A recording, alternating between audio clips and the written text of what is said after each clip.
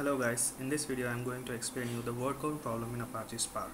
So we have to consider this sample.dat file whose contents as you can see over here on the screen. So let's go to the terminal where I have started Apache Spark shell by typing the command spark-shell. So let's read that particular file.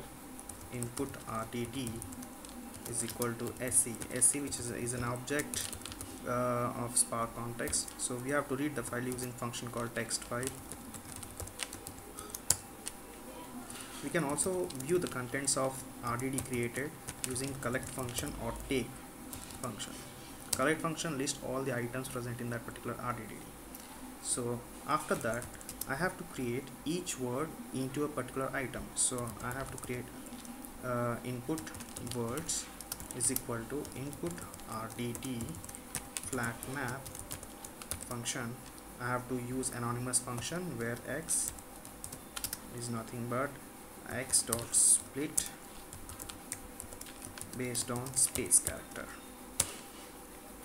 So here flat map function, what it does is it takes each input record and it converts each word into a single item.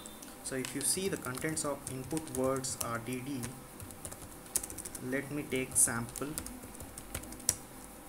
So if you can, here you can see that each word is separated by a comma. Nothing but each word is an item in input words RDD. Now let's do map function where I have to assign a constant number 1 for each RDD. Input pairs. I have to create a pair RDD basically. Input words dot map where I will take each item over here and I will convert into tuple. So with this I will get a pair of RDDs, pair of items in this RDD. So if you see, take 10. So if you can, as you can see that each word is assigned with a constant number. So here I have created a key value pair kind of combination. So now I have to use reduce by key function to get the word and the count of word. So input word count is equal to input pairs dot reduce by key function, and I have to take each tuple x comma y, which is nothing but x plus y.